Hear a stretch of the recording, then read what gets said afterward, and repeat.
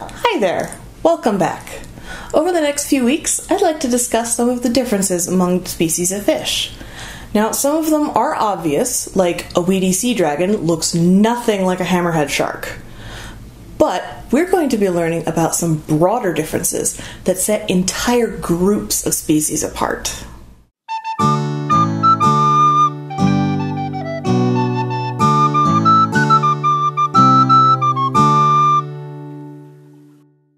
Kicking off this series are Atlantic salmon and the various species of Pacific salmon.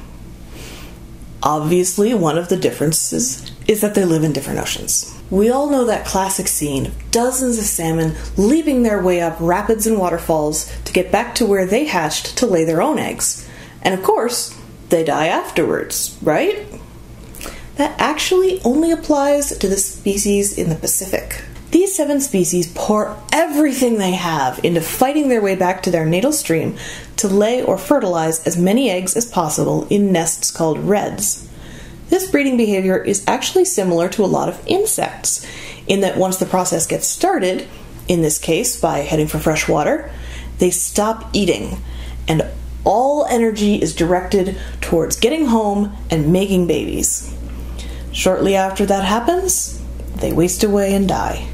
And then they become either food for other animals or nutrients in the ecosystem. Atlantic salmon, on the other hand, often survive spawning.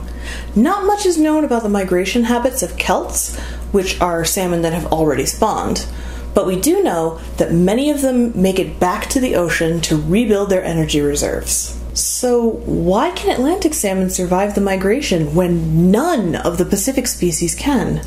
One possibility is that Atlantic salmon are one of the largest species of salmon, and more bulk means more stored energy. They also don't cut off their own survival systems the way their Pacific cousins do, so they don't spend the entire migration aging rapidly.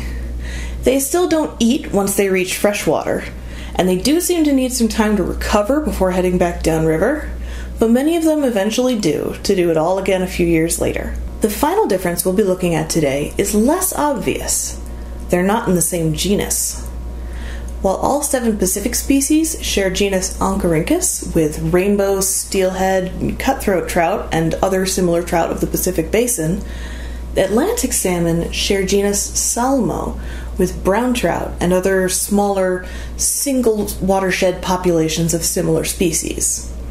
So what's the difference? What sets these two apart? Members of genus Oncorhynchus have 14 to 20 rays in the anal fin, and members of Salmo only have 9 to 12. What can I say? Taxonomy is a very detail-oriented field.